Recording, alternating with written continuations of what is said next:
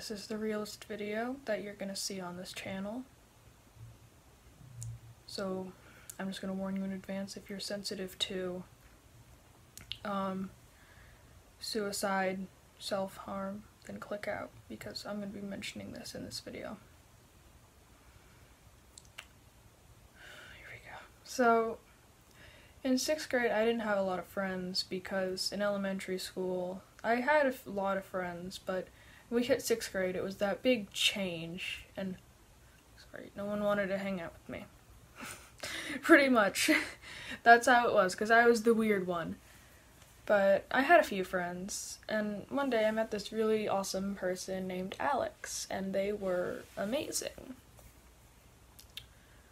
We talked a lot, almost every day, and he was just, they were just an amazing person. I loved them. And they were odd. They would just publicly go around like, I'm the oddest person you'll ever see in this school, and I'm like, cool. We would hang out a lot in school as we didn't live close to each other, and it was complicated and stuff. He had a very odd relationship with his family.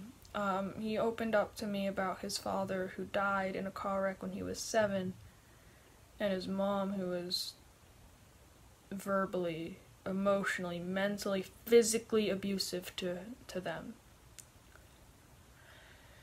And it hurt hearing that, but what can you do? I couldn't do anything.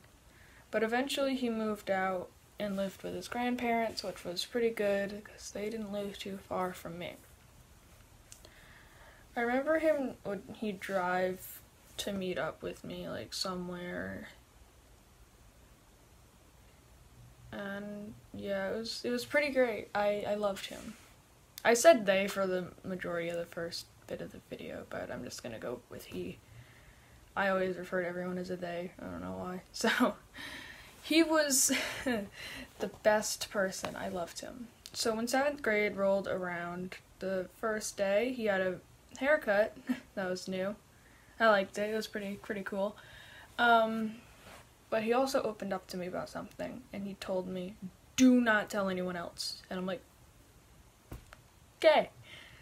But that ended up backfiring. I did not tell anyone else.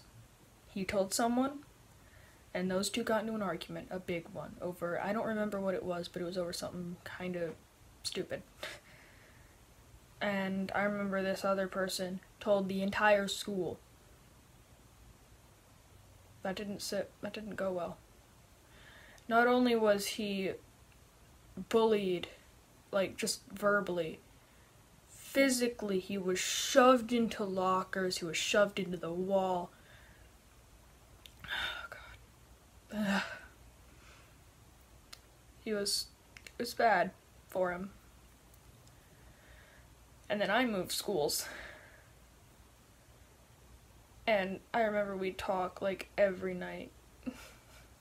That was always, it'd always feel good to just come home from school, do my homework, and then sit on my phone and text him, because he was an amazing person. He helped me through some stuff, I helped him through stuff. And I'm like, how is it going? And he's like, how do you think? I'm getting bullied every 5 minutes. I'm like, shouldn't that have blown over by now? And he's like, it hasn't.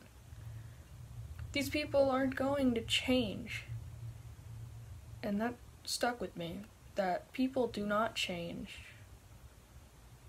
If they change, it's typically for the worst. Not a lot of people change for the good.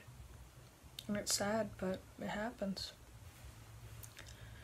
So I remember one day, I went to the store and he was there, and he'd been carrying around a little glass dragon, and he gave it to me, and it meant the world to me, because he made it. It's not like he just bought it, he made it.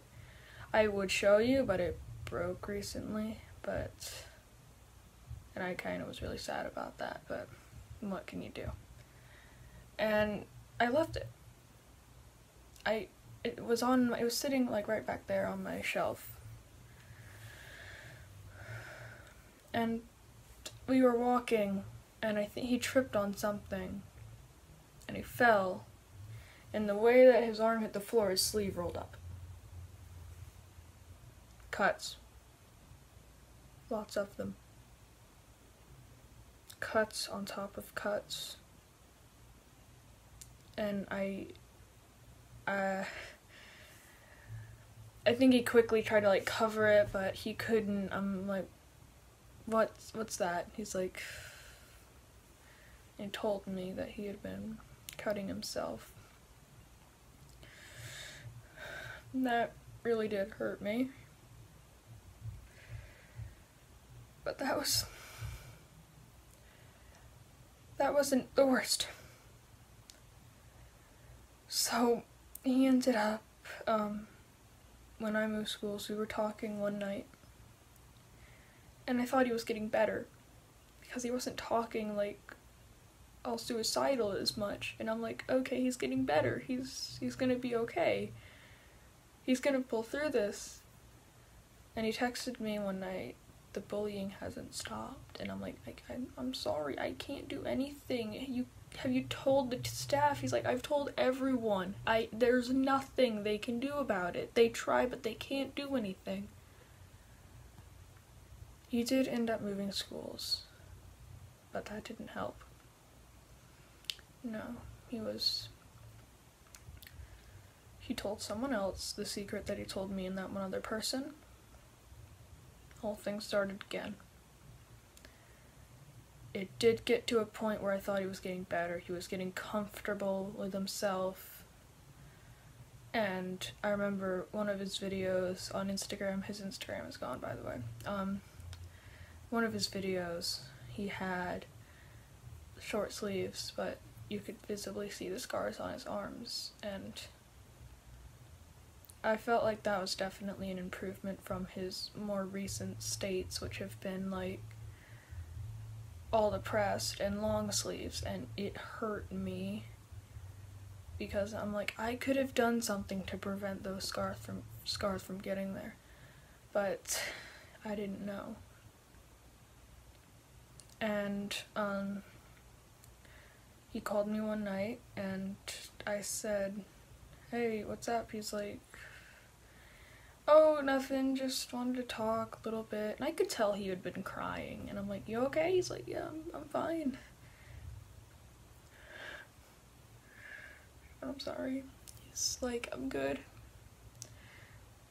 Just rough day. I'm like, yeah, I'll bet. And it was like really late, and I'm like, hey, I gotta go to bed. I guess I'll talk to you tomorrow. He's like, yeah, I'll talk to you tomorrow. I'm like, bye. And he's like, bye. And that was the last time I ever talked to him.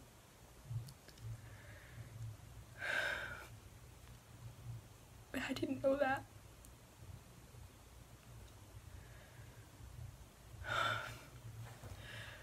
I woke up the next morning.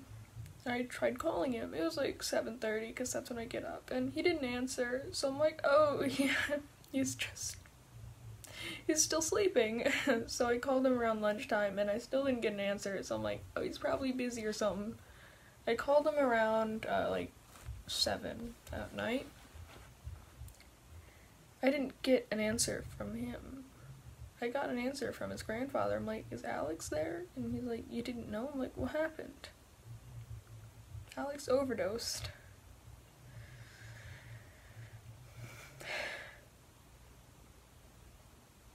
They found him dead in the morning. They said he killed himself that night. I think after he hung up with me, and that hit me hard. Because I felt like for the longest time, I felt like I could have done something to stop that. I could have prevented that. It never happened. And recently, I've kind of gotten out of the hole of, this is my fault, I should have done something. And recently, one of my best friends one of their friends killed themselves as well. And they had the same thing I did, where I should have called them, I should have talked to them, I could have saved them.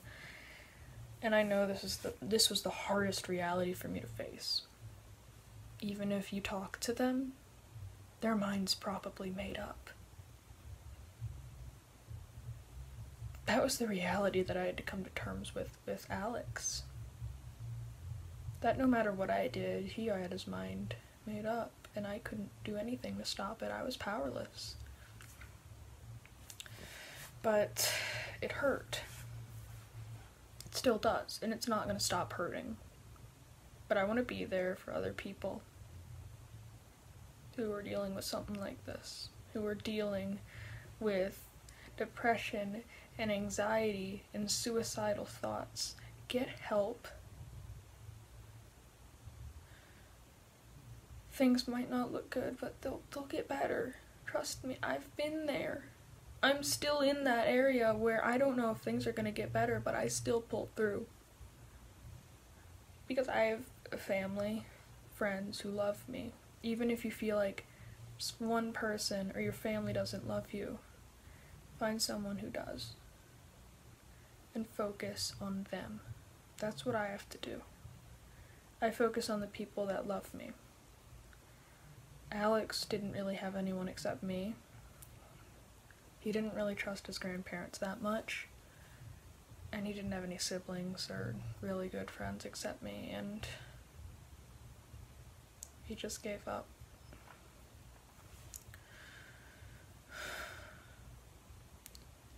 So,